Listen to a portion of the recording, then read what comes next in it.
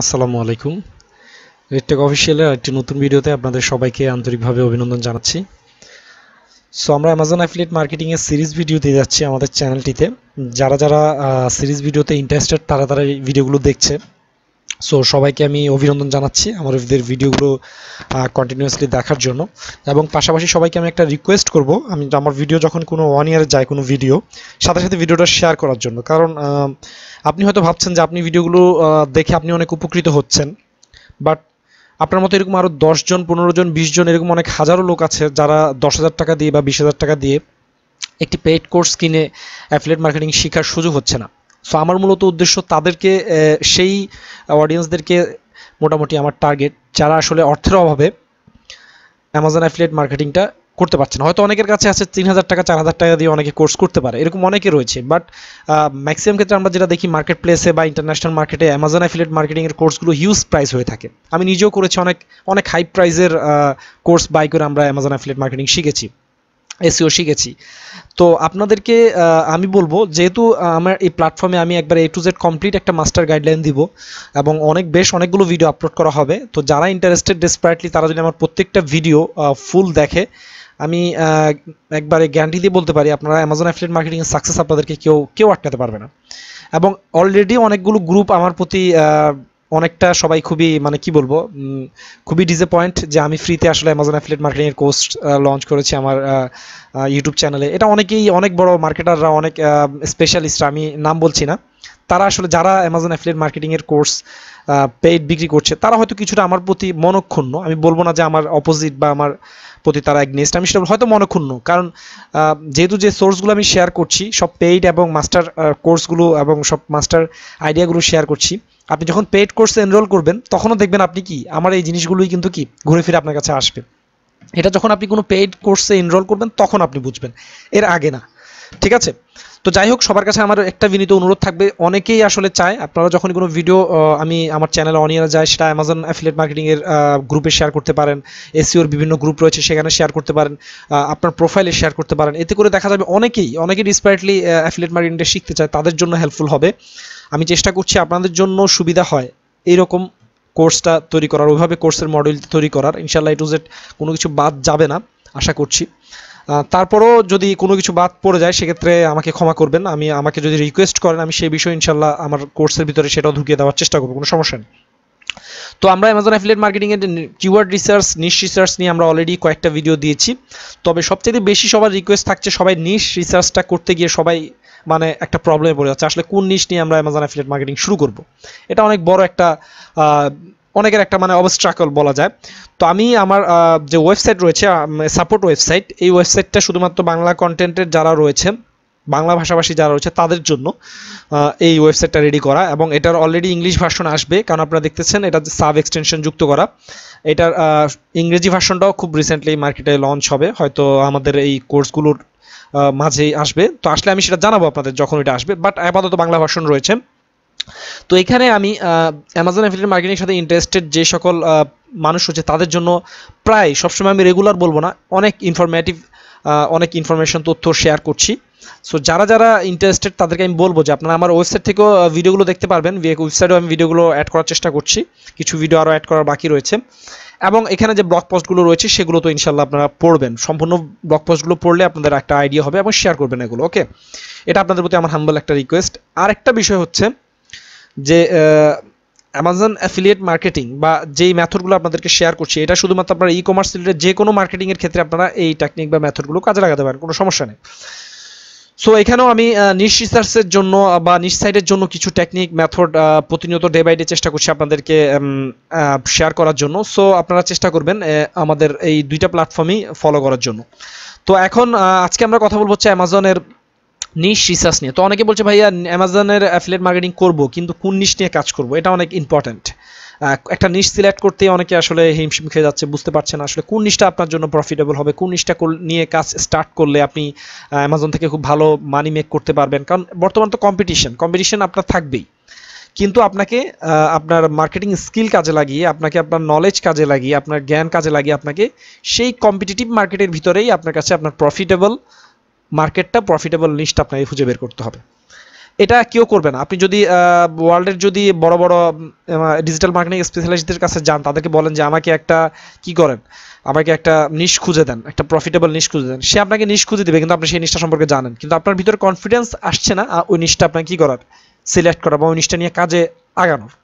তো যাই হোক, আমি আপনাদেরকে বলবো ভালোভাবে প্রপার রিসার্চ করা ছাড়া কোনো নিশ নিয়ে কাজ করবেন না। তো আজকে আমি কিছু আপনাদেরকে নিশের আইডিয়া দিব। যেমন আমরা বলেছিলাম আমাদের নিশ সিলেকশন ভিডিওতে বলেছিলাম উইকিপিডিয়াস হবিস, এটা অনেক বড় একটা সোর্স। বড় বড় ডিজিটাল মার্কেটাররা বর্তমানে বলছে যে এই যে লিঙ্কটা, এই লিঙ্কটাতে আসলে অনেকগুলো নিশের আইডিয়া পাওয়া যায়।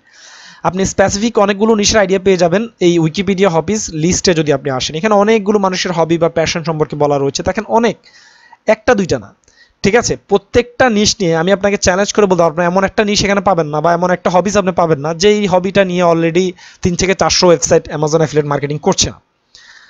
এরকম পাওয়া খুবই টাফ। মানে কেউ না কেউ কোনো একটা জিনিস নিয়ে কাজ করছে। যেমন এখানে দেখেন ফিশিং, হ্যাঁ, তো ফিশিংটা এটা একটা কি, একটা মানুষের হবিস। তো আপনি কি করবেন, অ্যামাজনে যাবেন, অ্যামাজনে যাওয়ার পরে আপনি কি করতে পারেন, ফিশিংটা লিখে সার্চ করবেন, জাস্ট দেখবেন যে আসলে ফিশিং রিলেটেড মানুষের ইন্টারেস্ট রয়েছে কিনা।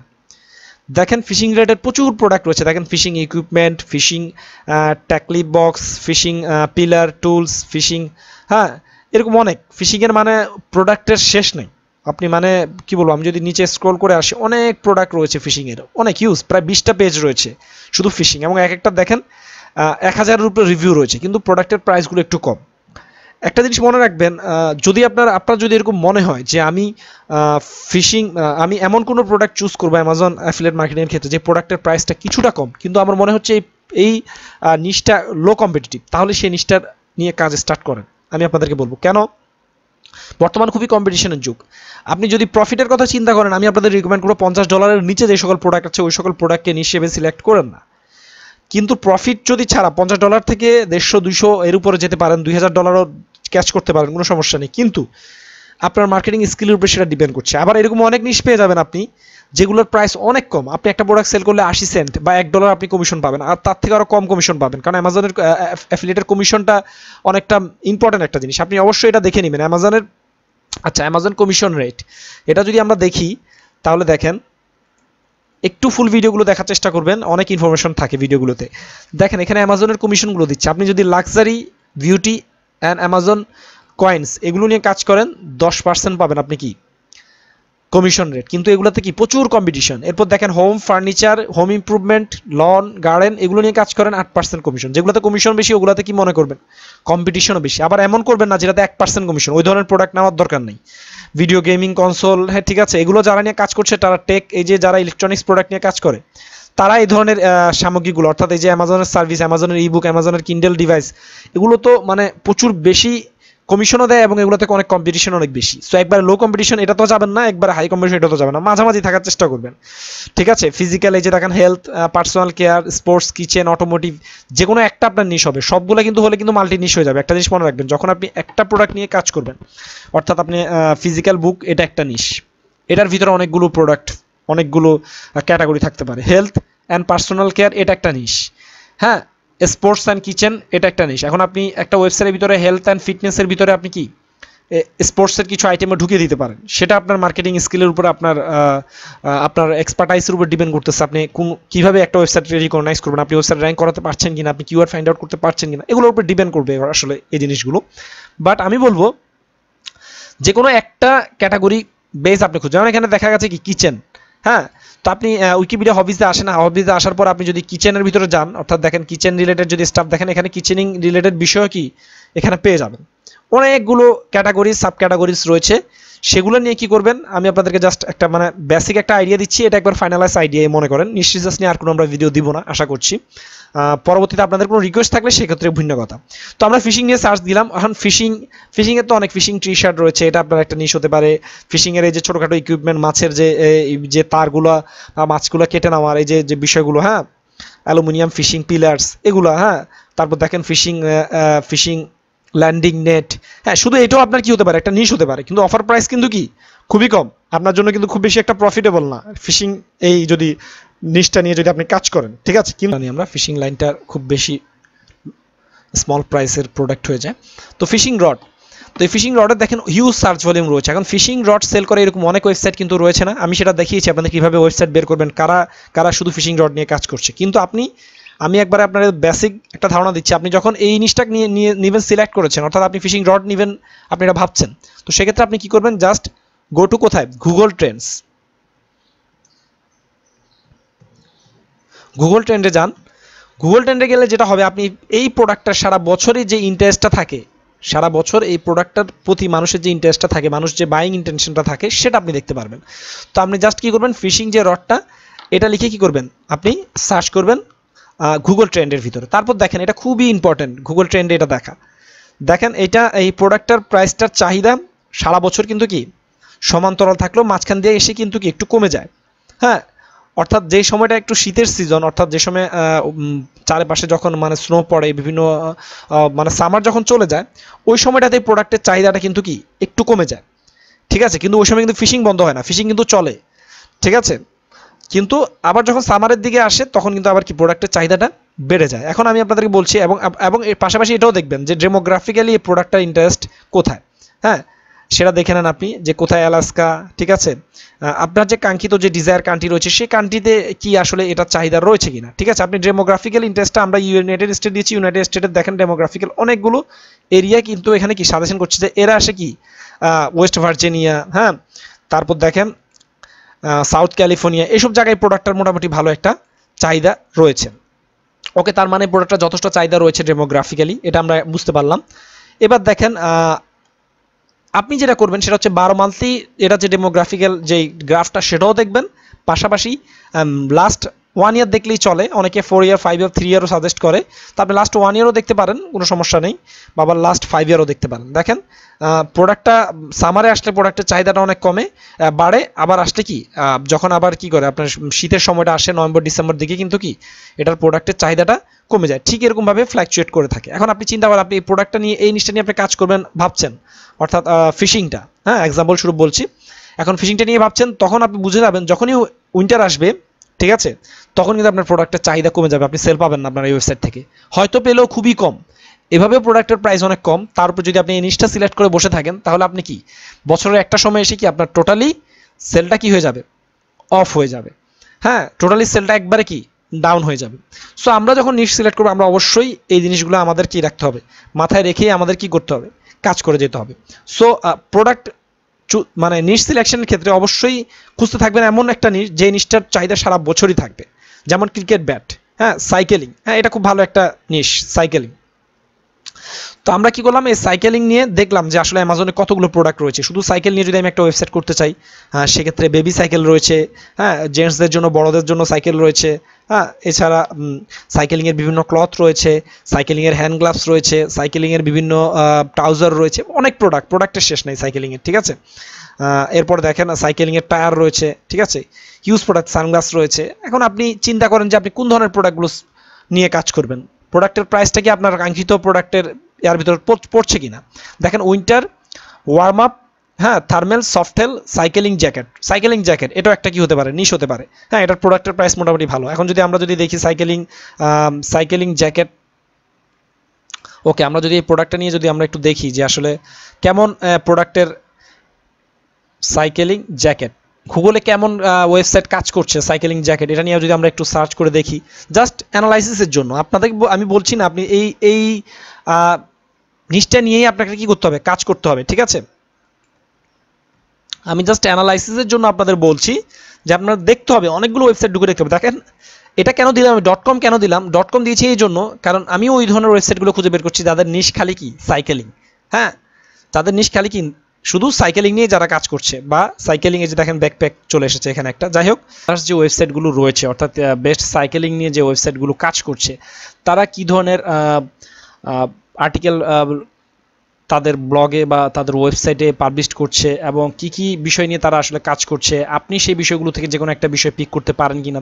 যেমন দেখেন আমরা একটা ওয়েবসাইটে এসেছি, এই ওয়েবসাইটে সাইকেলিং রিলেটেড অনেকগুলো মাল্টিপল প্রোডাক্ট নিয়ে কাজ করছে। এখন হচ্ছে জ্যাকেট অ্যান্ড কি গ্লেন্স, হ্যাঁ, এরপর রয়েছে এখানে ক্যাপ রয়েছে, হেডস রয়েছে, হ্যাঁ, নি প্যাড যেটা সেটা রয়েছে। আপনি চাইলে সিঙ্গেল শুধু নি প্যাড, এটার প্রাইসটা যদি আপনার মনে হয় যে আপনার প্রফিটেবল প্রাইসের ভিতর পড়ে, তা আপনি শুধু নি প্যাড নিয়ে সাইকেলিং নি প্যাড নিয়ে আপনার একটা নিশ সাইট হতে পারে, শুধুমাত্র সাইকেলিং নি প্যাডই আপনি সেল করেন, এই বিষয় রিলেটেড নিয়ে বিভিন্ন প্রবলেম রিলেটেড আপনি লিখলেন, ইনফরমেটিভ কন্টেন্ট দিলেন, হ্যাঁ, হতে পারে এরকম, এটা অস্বাভাবিক কিছু না।